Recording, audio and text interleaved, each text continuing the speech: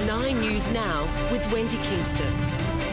Good afternoon. Today on 9 News Now, 2 prisoners found dead in their cell. We'll go live to the Sydney jail for the latest on what's happened.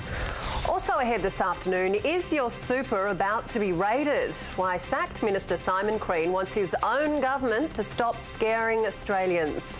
Plus, is it too good to be true? We test out the machine that freezes your fat away. Sounds good, doesn't it? And dressed to impress, the young royals join the Queen at a special Easter service.